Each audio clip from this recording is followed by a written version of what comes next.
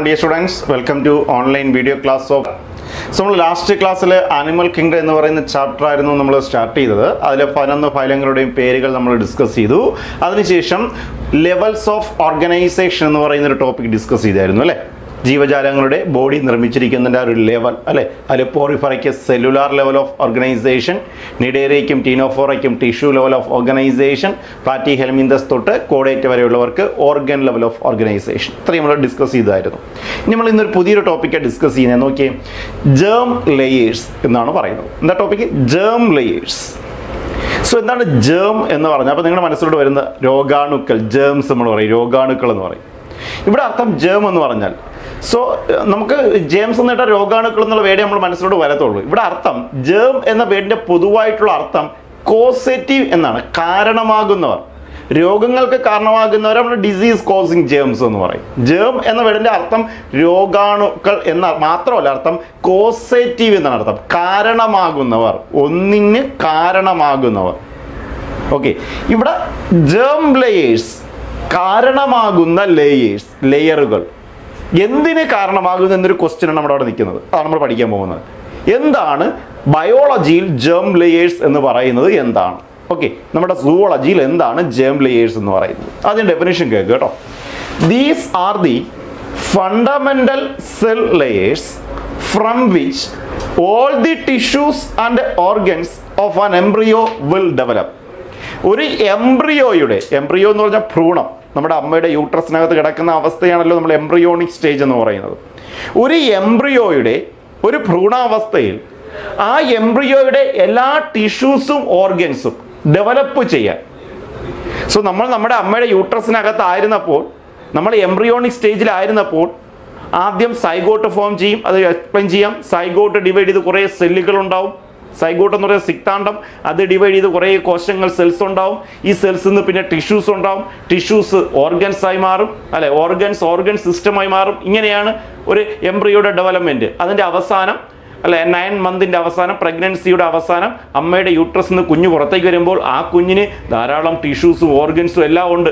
അല്ല, പുറത്ത് വന്നതിന് ശേഷമല്ല ടിഷ്യൂസും ഓർഗൻസും എല്ലാം ഡെവലപ്പ് ചെയ്യുന്ന.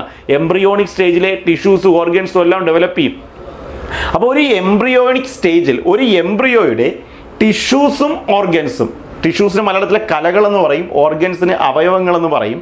ടിഷ്യൂസും ഓർഗൻസും എല്ലാം ഡെവലപ്പ് ചെയ്യുന്ന, ഫോം ചെയ്യാൻ കാരണമായ cell layer, fundamental cell layer, സെല്ലുകളാൽ നിർമ്മിതമായ ലെയറുകൾ, cell layers. Fundamental cell layer, അടിസ്ഥാനപരമായ സെൽ ലെയർ. സെല്ലിൽ നിന്നാണ് ടിഷ്യൂസ് ആവുന്നത്, ടിഷ്യൂസ് നിന്നാണ് ഓർഗൻസ് ആവുന്നത്. അപ്പോൾ സെല്ലുകളാൽ നിർമ്മിതമായ കുറച്ച് ലെയറുകളുണ്ട്, അടിസ്ഥാനപരമായ ലെയറുകൾ. ഈ സെൽ ലെയേഴ്സിൽ നിന്നാണ് പിന്നെ എംബ്രിയോയ്ക്ക് ടിഷ്യൂസും ഓർഗൻസും എല്ലാം രൂപാന്തരപ്പെടുന്നത്, ഫോമേഷൻ നടക്കുന്നത്. ഇങ്ങനെ ഒരു എംബ്രിയോയുടെ ടിഷ്യൂസും ഓർഗൻസും എല്ലാം ഡെവലപ്പ് ചെയ്യാൻ കാരണമായ സെൽ ലെയറുകൾക്ക് പറയുന്ന പേരാണ് ജേം ലെയേഴ്സ്. ഇപ്പോഴും നിങ്ങളുടെ മനസ്സിൽ ധാരാളം കൺഫ്യൂഷൻ ഉണ്ട്, ഞാൻ ക്ലിയർ ചെയ്യാം. നോക്കുക.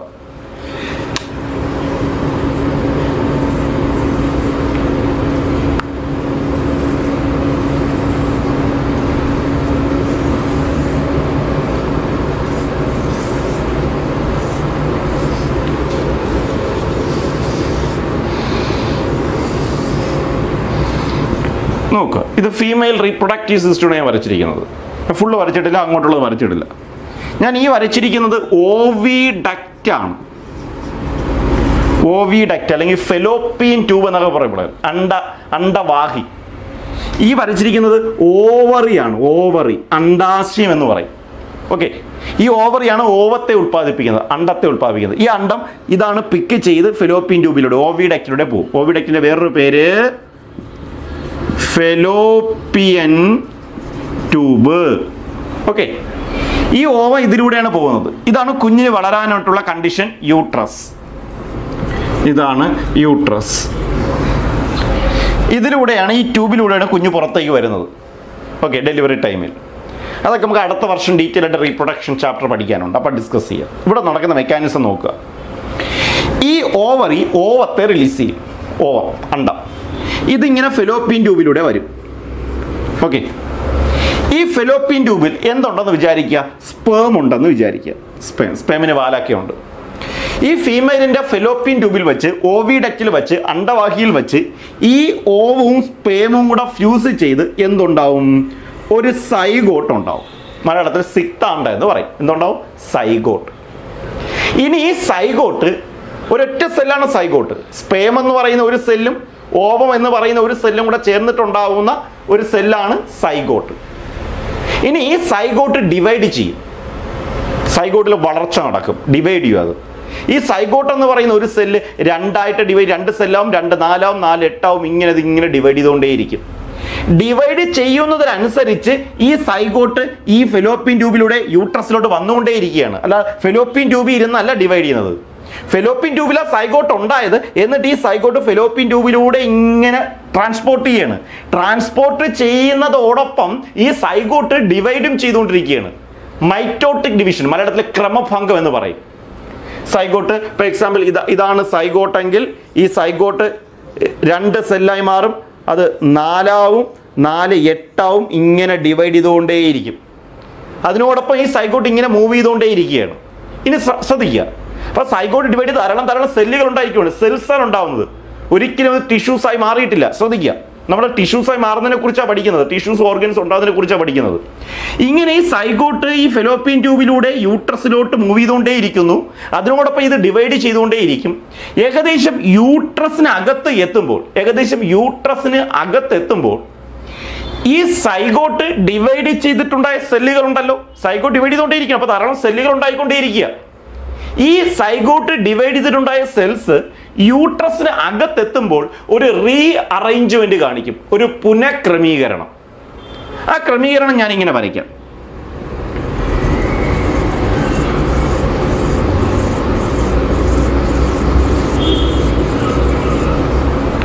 നോക്കി,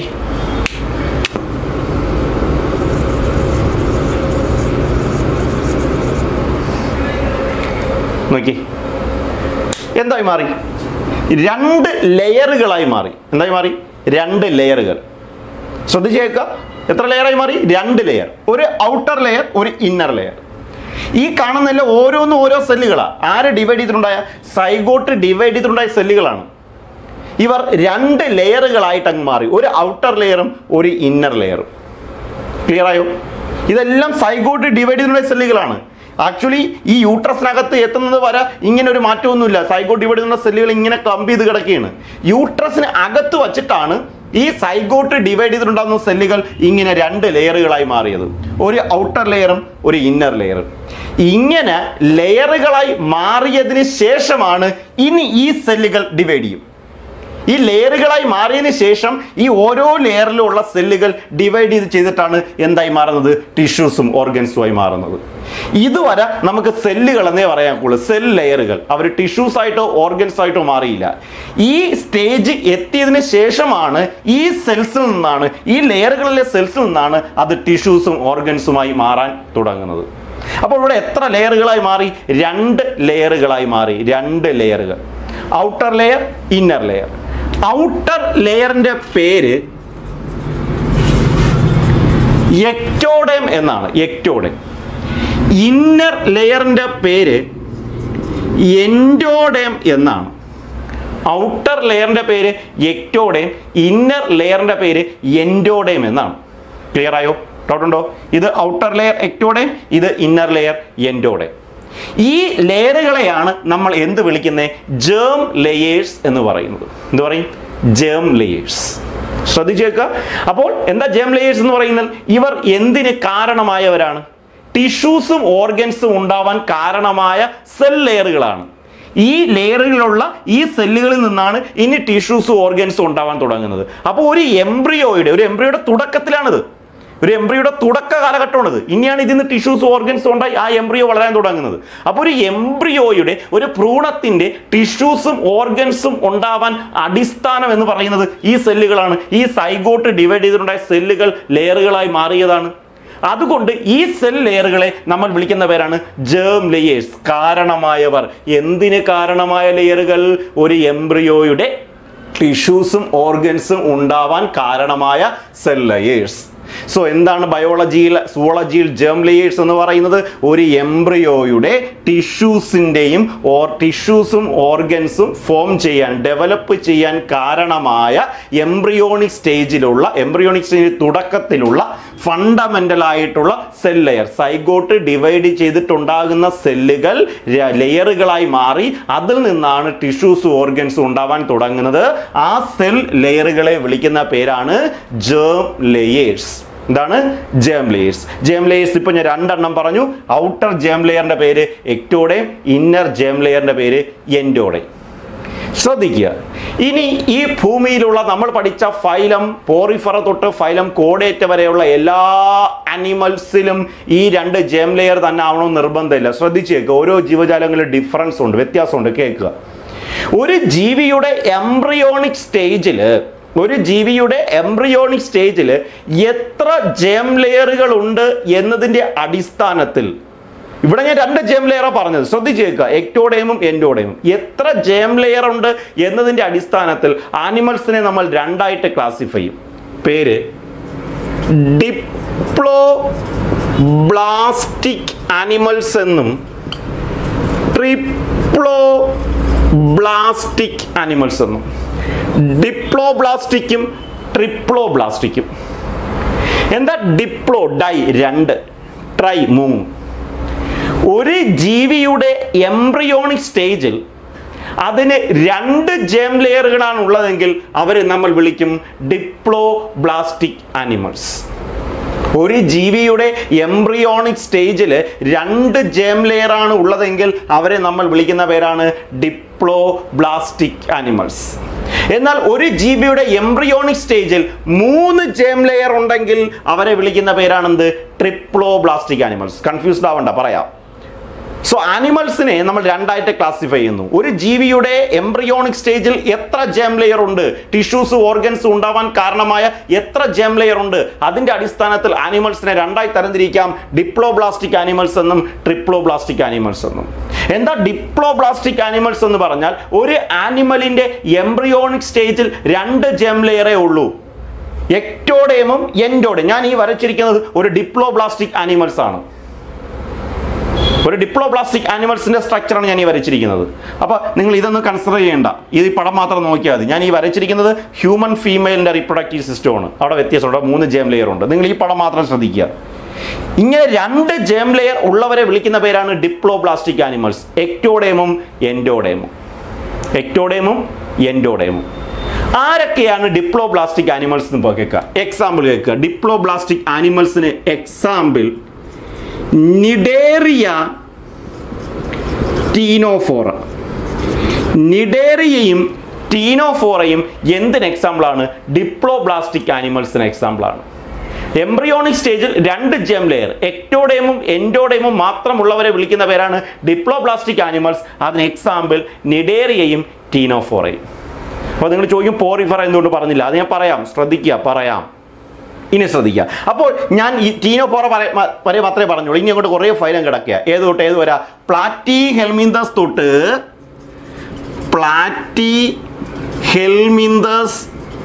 തൊട്ട് ഏത് വരാ? കോഡേറ്റ വരെയുള്ളവരുണ്ടല്ലേ, കോഡേറ്റ വരെയുള്ളവരുണ്ട്.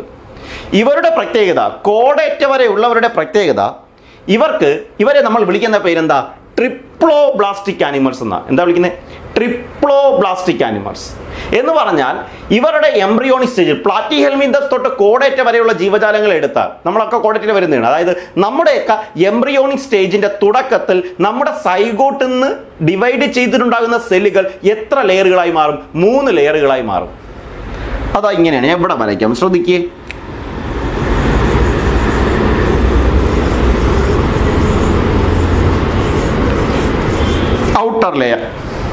ഔട്ടർ ലെയർ ഉണ്ടായി, ദെൻ ഇന്നർ ലെയർ ഉണ്ടായി. നേരത്തെ പോലെ ഡിപ്ലോബ്ലാസ്റ്റിക് ആനിമൽസിനെ പോലെ 2 ജേം ലെയർ ഉണ്ടായി. ആദ്യം എക്ടോഡേമും ഉണ്ടാവും. ഔട്ടർ ജേം ലെയറിന്റെ പേര് എക്ടോഡേം എന്നാണ്. ഇന്നർ ജേം ലെയറിന്റെ പേര് എൻഡോഡേം എന്നാണ്. നേരത്തെ പോലെ തന്നെ.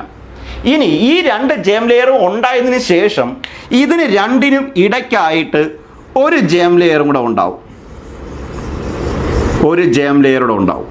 കണ്ടോ? നിങ്ങൾ നോക്കുക, എക്ടോഡേമും എൻഡോഡേമിനും ഇടയ്ക്ക് ഗ്യാപ്പൊന്നുമില്ല കേട്ടോ, അവർ ചേർന്നായിരിക്കുന്ന സെൽസ്. ഞാൻ വരച്ചപ്പോൾ വ്യത്യാസമാണ്. Okay, cells ചേർന്നായിരിക്കുന്നത്. സോ ഇത് ഔട്ടർ ജേം ലെയർ എക്ടോഡേം, ഇത് inner germ layer endoderm. മധ്യത്തൊരു germ layer ഉണ്ടാവും. ആ ജേം ലെയറിന്റെ പേരാണ് മീസോഡേം. മീസോഡേം എന്താണ്? മീസോഡേം. സോ ഔട്ടർ ജേം ലെയറിന്റെ പേര് എക്ടോഡേം, ഇന്നർ ജേം ലെയറിന്റെ പേര് എൻഡോഡേം, ഇതിന് രണ്ടിനും ഇടയിലുള്ള germ layer mesoderm. 3 germ layer ഉണ്ട്. ഇങ്ങനെ 3 ജേം ലെയർ ഉണ്ട് ഒരു ഓർഗാനിസത്തിന്റെ എംബ്രിയോണിക് സ്റ്റേജിലെങ്കിൽ അവരെ വിളിക്കുന്ന പേരാണെന്ത്? Triploblastic animals. കോഡേറ്റ.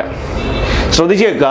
അപ്പോൾ ആനിമൽസിനെ അവരുടെ എംബ്രിയോണിക് സ്റ്റേജിൽ എത്ര ജേം ലെയർ ഉണ്ട് അതിന്റെ അടിസ്ഥാനത്തിൽ നമുക്ക് രണ്ടായി തരംതിരിക്കാം. ഡിപ്ലോബ്ലാസ്റ്റിക് ആനിമൽസ് എന്നും ട്രിപ്ലോബ്ലാസ്റ്റിക് ആനിമൽസ് എന്നും. എന്താണ് ഡിപ്ലോബ്ലാസ്റ്റിക് ആനിമൽസ് എന്ന് പറഞ്ഞാൽ? ഒരു ആനിമലിന്റെ എംബ്രിയോണിക് സ്റ്റേജിൽ സൈഗോട്ട് ഡിവൈഡ് ചെയ്തിട്ടുണ്ടാകുന്ന സെല്ലുകൾ 2 ജേം ലെയറുകളായിട്ടാണ് മാറുന്നതെങ്കിൽ അവരെ നമ്മൾ വിളിക്കും diploblastic animals. Example cnidaria, Ctenophora. എന്നാൽ സൈഗോട്ട് ഡിവൈഡ് ചെയ്തിട്ടുണ്ടെന്ന സെല്ലുകൾ 3 ജേം ലെയറുകളായി മാറുകയാണെങ്കിൽ അത്തരം ആനിമൽസിനെ വിളിക്കുന്ന പേരാണ് triploblastic animals. Platyhelminthes Chordata. Okay okay, ഇനി ശ്രദ്ധിച്ചു കേൾക്കുക. അപ്പൊ ഡിപ്ലോബ്ലാസ്റ്റിക് ആനിമൽസിലോട്ട് വരാം നമുക്ക്. ഡിപ്ലോബ്ലാസ്റ്റിക് ആനിമൽസിൽ ഔട്ടർ ജേം ലെയറിന്റെ പേരെന്താ? എക്ടോഡേം. ഇന്നർ ജേം ലെയറിന്റെ പേരെന്താ? എൻഡോഡേം. അവർക്ക് ഇല്ലാത്ത ജേം ലെയർ ഏതാ? മീസോഡേ ഇല്ല. അപ്പോൾ ഈ എക്ടോഡേമിനും എൻഡോഡേമിനും ഇടയിൽ നിങ്ങൾ ഒരു സ്പേസ് കാണുന്നുണ്ടോ? ഒരു സ്പേസ് ഉണ്ട്, ഒരു ക്യാവിറ്റി ഉണ്ട്. എന്നാൽ അങ്ങനെ ഒരു ക്യാവിറ്റി ഇവിടെ ഇല്ല. ആ ക്യാവിറ്റിയിൽ എന്താ കാണുന്നത്? എക്ടോഡേമിനും എൻഡോഡേമിനും ഇടയിൽ മീസോഡേം എന്ന് പറയുന്ന പുതിയ ജേം ലെയർ ഉണ്ട്. എന്നാൽ ഇവിടെ അങ്ങനെ ഒരു ജേം ലെയർ ഇല്ല. ഇവിടെ ഈ ഡിപ്ലോബ്ലാസ്റ്റിക് ആനിമൽസിൽ എക്ടോഡേമിനും എൻഡോഡേമിനും ഇടയിലായിട്ട് ഒരു അൺഡിഫറൻഷിയേറ്റഡ് ലെയർ ഉണ്ട്. എന്ന് പറഞ്ഞാൽ സെല്ലുകൾ കൊണ്ടല്ല നിർമ്മിതമായിരിക്കുന്നത്. സെല്ലുകൾ അല്ലാതെ, സെല്ല് കൊണ്ട് നിർമ്മിതമല്ലാത്ത ഒരു ലെയർ. അത് നമ്മൾ ഇംഗ്ലീഷിൽ പറയുന്ന പേരാണ് അൺഡിഫറൻഷിയേറ്റഡ്. ഡിഫറൻഷിയേറ്റ് ചെയ്യാത്ത, വ്യക്തമല്ലാത്ത, വ്യക്തമായി മാറാത്ത, ജീവനുള്ള ലെയർ അല്ല, സെല്ലുകൾ കൊണ്ടല്ല നിർമ്മിച്ചിരിക്കുന്നത്. അങ്ങനെ ഒരു ലെയർ എക്ടോഡേമിനും എൻഡോഡേമിനും ഉണ്ട്, ഇടയിലുണ്ട്. ഈ എക്ടോഡേമിനും എൻഡോഡേമിനും ഇടയിൽ ഒരു അൺഡിഫറൻഷിയേറ്റഡ് ലെയർ എന്ന് വെച്ചാൽ സെല്ലുകൾ കൊണ്ടല്ല അത് നിർമ്മിച്ചിരിക്കുന്നത്. ചുരുക്കി പറഞ്ഞ ഒരു ഡെഡ് ലെയർ എന്നൊക്കെ പറയാം. ഒരു ജെലാറ്റിനസ് ലെയർ, ഒരു ജെലാറ്റിനസ് മെറ്റീരിയൽ, ഒരു വഴുവഴുപ്പുള്ള ജെലാറ്റിനസ് മെറ്റീരിയൽ നിറഞ്ഞു കിടക്കുന്ന ഒരു ലെയർ ആണത് എക്ടോഡേമിനും എൻഡോഡേമിനും. അപ്പോൾ എക്ടോഡേമിനും എൻഡോഡേമിനും ഇടയിൽ എന്തുണ്ട്? ഒരു ജെലാറ്റിനസ് ലെയർ ഉണ്ട്, ഒരു ജെലാറ്റിനസ് മെറ്റീരിയൽ അടിഞ്ഞു കിടക്കും. ആ മെറ്റീരിയൽ, ആ ലെയറിനെ നമ്മൾ ഇങ്ങനൊരു പേരിടും, മീസോഗ്ലിയ എന്ന് പറയും. എന്ത് പറയും? മീസോഗ്ലിയ. സോ മീസോഗ്ലിയ ആരിലാണ് വരുന്നത്? ഡിപ്ലോബ്ലാസ്റ്റിക് ആനിമൽസിൽ. ഡിപ്ലോബ്ലാസ്റ്റിക് ആനിമൽസിൽ ഔട്ടർ എക്ടോഡേമിനും ഇന്നർ എൻഡോഡേമിനും ഇടയിൽ കാണുന്ന അൺഡിഫറൻഷിയേറ്റഡ് ലെയർ അല്ലെങ്കിൽ ജെലാറ്റിനസ് മെറ്റീരിയൽ കൊണ്ട് നിർമ്മിതമായ ലെയറിന് പറയുന്ന പേരാണ് മീസോഗ്ലിയ. അതിന്റെ സ്ഥാനത്ത് ട്രിപ്ലോബ്ലാസ്റ്റിക് ആനിമൽസിൽ വെൽ ഡിഫറൻഷിയേറ്റഡ് ലെയർ, സെല്ലുകളാൽ നിർമ്മിതമായ ലെയർ, ദാറ്റ് ഈസ് മീസോഡേ. ക്ലിയർ ആയോ? ഇവിടെ ഇങ്ങനെ സ്പേസ് ഇല്ല. അവിടെ ആ ലെയർ സ്പേസിന്റെ മീസോഗ്ലിയുടെ സ്ഥാനത്ത് നല്ല സെല്ലുകളാൽ നിർമ്മിതമായ ലെയറാണ്, ദാറ്റ് ഈസ് മീസോഡേ. സോ ക്ലിയർ ആയോ? പോയിന്റ്സുകൾ തീർന്നില്ല, ഇനിയും കുറച്ച് കാര്യങ്ങൾ പറയാനുണ്ട്, നിങ്ങൾ വ്യക്തമാക്കി പറഞ്ഞു തരാം. അപ്പൊ ജീവജാലങ്ങളെ, ആനിമൽസിനെ അവരുടെ എംബ്രിയോണിക് സ്റ്റേജിൽ എങ്ങനെയാണ് സെല്ലുകൾ കാണപ്പെടുന്നത്? ഒരു ഓർഗാനിസത്തിന്റെ, ആനിമലിന്റെ എംബ്രിയോണിക് സ്റ്റേജിൽ സൈഗോട്ട് ഡിവൈഡ് ചെയ്തിട്ടുണ്ടാകുന്ന സെല്ലുകൾ എത്ര ലെയറുകളായി മാറുന്നു? സൈഗോട്ട് ഡിവൈഡ് ചെയ്തിട്ടുണ്ടാകുന്ന ലെയറുകളെ പൊതുവായി നമ്മൾ വിളിക്കുന്ന പേരാണ് ജേം ലെയേഴ്സ്. അതിൽ നിന്നാണ് പിന്നെ ടിഷ്യൂസും ഓർഗൻസും എല്ലാം ഉണ്ടാവുന്നത്. ഈ സൈഗോട്ട് ഡിവൈഡ് ചെയ്തിട്ടുണ്ടാകുന്ന സെല്ലുകൾ എത്ര ലെയറുകളായി മാറുന്നു എന്നതിന്റെ അടിസ്ഥാനത്തിൽ ആനിമൽസിനെ നമുക്ക് രണ്ടായി തരംതിരിക്കാം, ഡിപ്ലോബ്ലാസ്റ്റിക് ആനിമൽസ് എന്നും ട്രിപ്ലോബ്ലാസ്റ്റിക് ആനിമൽസ് എന്നും. ഒരു ആനിമലിന്റെ എംബ്രിയോണിക് സ്റ്റേജിൽ 2 ജേം ലെയറേ ഉള്ളൂ എങ്കിൽ അവരെ നമ്മൾ വിളിക്കുന്ന പേരാണ് ഡിപ്ലോബ്ലാസ്റ്റിക് ആനിമൽസ്. അതിൽ ഔട്ടർ ജേം ലെയറിന്റെ പേര് എക്ടോഡേം, ഇന്നർ ജേം ലെയറിന്റെ പേര് എൻഡോഡേം. ഇത്തരം ഡിപ്ലോബ്ലാസ്റ്റിക് ആനിമൽസിൽ ഈ ഔട്ടർ എക്ടോഡേമിനും ഇന്നർ എൻഡോഡേമിനും ഇടയിലായിട്ട് ഒരു അൺഡിഫറൻഷിയേറ്റഡ് ലെയർ ഉണ്ട്. സെല്ല് കൊണ്ടല്ലാത്ത ഒരു ലെയർ, ജീവനില്ലാത്ത ഒരു ലെയർ, ജെലാറ്റിനസ് മെറ്റീരിയൽ കൊണ്ട് നിർമ്മിതമായ ലെയർ ഉണ്ട്. ആ ലെയറിന് പറയുന്ന പേരാണ് മീസോഗ്ലിയ. ഇനി ഒരു ആനിമലിന്റെ എംബ്രിയോണിക് സ്റ്റേജിൽ 3 ജേം ലെയർ ഉണ്ട്. ഔട്ടർ എക്ടോഡേം, ഇന്നർ എൻഡോഡേം, ഇതിന് രണ്ടിനും ഇടയിലായിട്ട് എന്തുണ്ട്? മീസോഡേം എന്ന് പറയുന്ന ഒരു ലെയറും കൂടി ഉണ്ടെങ്കിൽ അവരെ വിളിക്കുന്ന പേരാണ് ട്രിപ്ലോബ്ലാസ്റ്റിക് ആനിമൽസ്. പ്ലാറ്റിഹെൽമിന്തസ് തൊട്ട് കോഡേറ്റ വരെയുള്ളവർ. ക്ലിയർ ആയോ പോയിന്റ്? ശ്രദ്ധിക്കുക. അപ്പോൾ നിങ്ങൾ ചോദിക്കും, എന്തുകൊണ്ട് ഇതിലൊന്നും പോറിഫറ വന്നില്ല? ഡിപ്ലോബ്ലാസ്റ്റിക് ആനിമൽസിൽ നിഡേറിയയും ടീനോഫോറയുമാണ് ഞാൻ പറഞ്ഞത്, പോറിഫറ പറഞ്ഞില്ല. ഓക്കെ, പോറിഫറ ഡിപ്ലോബ്ലാസ്റ്റിക്കും അല്ല ട്രിപ്ലോബ്ലാസ്റ്റിക്കും അല്ല. എന്തുകൊണ്ട് എന്ന് ചോദിച്ചാൽ അതിൻ്റെ ആൻസർ ദാ ഇതിലേ തന്നെ ഉണ്ട്. എന്താ ജേം ലെയേഴ്സ് എന്ന് പറയുന്നത്? These are the fundamental cell layers, സെല്ലുകളാൽ നിർമ്മിതമായ ലെയറുകൾ.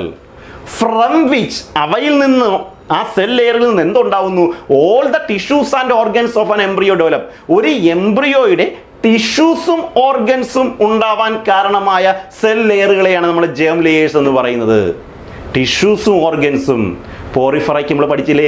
സെല്ലുലാർ ലെവൽ അല്ലേ? സെല്ലുലാർ ലെവൽ ഓഫ് ഓർഗനൈസേഷൻ അല്ലേ? ടിഷ്യൂ ലെവൽ ഉണ്ടോ? ടിഷ്യൂസ് ഉണ്ടാവുന്നുണ്ടോ? സെല്ല് മാത്രമല്ലേ ഉള്ളൂ. അപ്പോൾ സെല്ല് മാത്രം ഉണ്ടായി കഴിഞ്ഞാൽ അത് നമുക്ക് ജേം ലെയേഴ്സ് എന്ന് പറയാൻ പറ്റുമോ?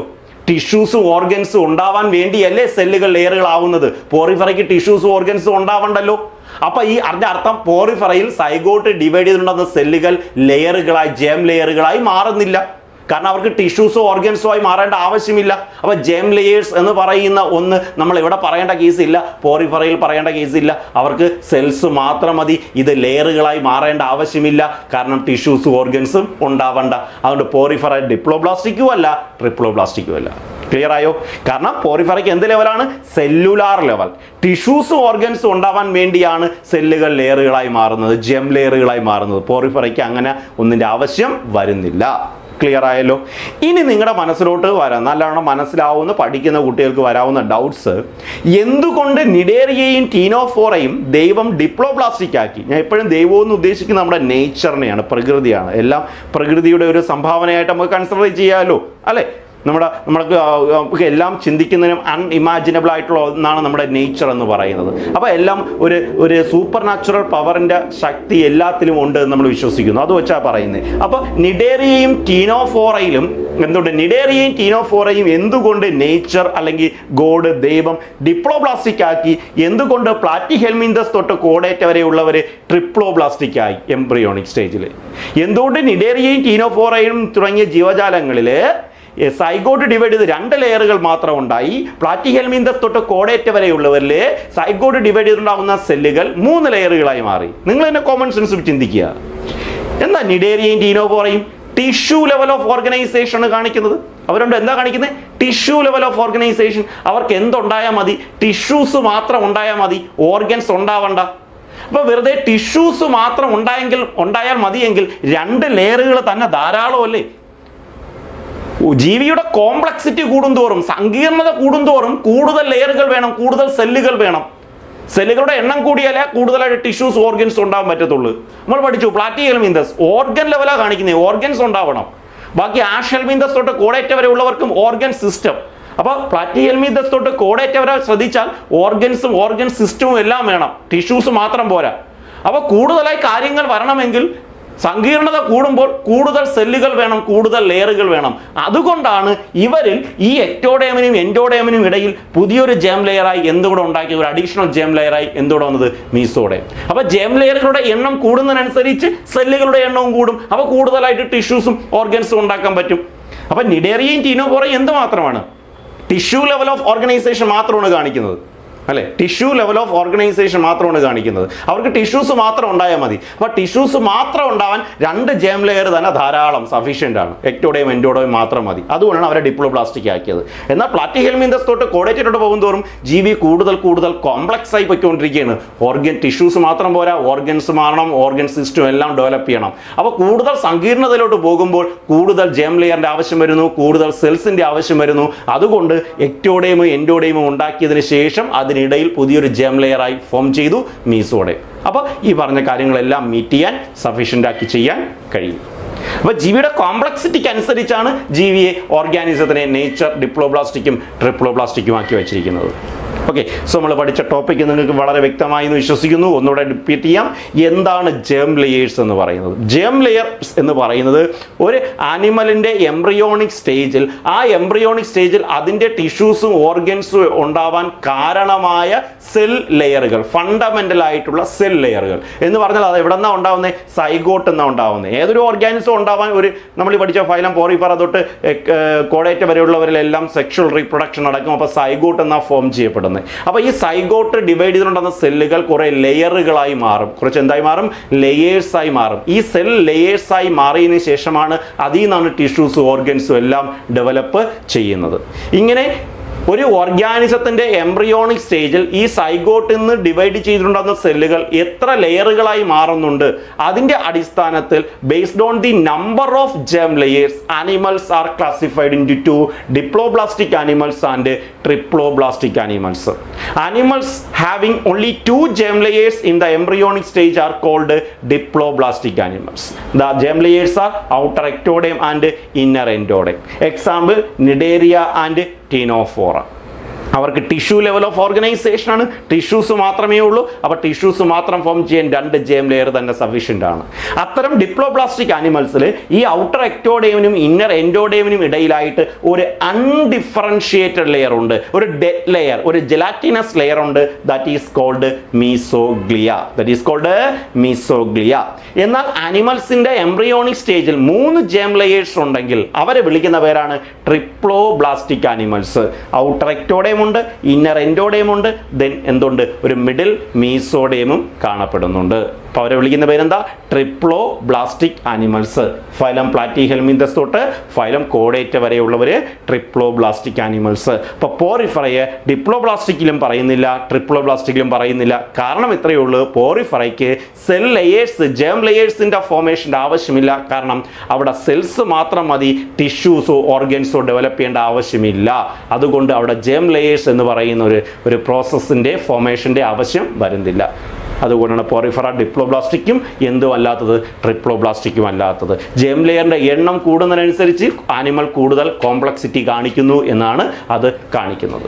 ഓക്കെ, സോ ഇന്ന് പഠിച്ച വളരെ ഇമ്പോർട്ടൻറ്റ് ടോപ്പിക്കാണ്. നന്നായിട്ട് വീഡിയോ കാണുമ്പോൾ മനസ്സിലാക്കുക, ഡൗട്ട്സുകൾ ചോദിച്ച് ക്ലിയർ ചെയ്തിരിക്കണം. ഈ ചാപ്റ്ററിൻ്റെ ഇമ്പോർട്ടൻസ് തുടങ്ങിയപ്പോഴേയും പറഞ്ഞു, ധാരാളം കോൺസെപ്റ്റുള്ള ചാപ്റ്ററാണ്, കാര്യങ്ങൾ മനസ്സിലാക്കി പഠിക്കേണ്ട ഒരു ചാപ്റ്ററാണ്. Okay, thank you.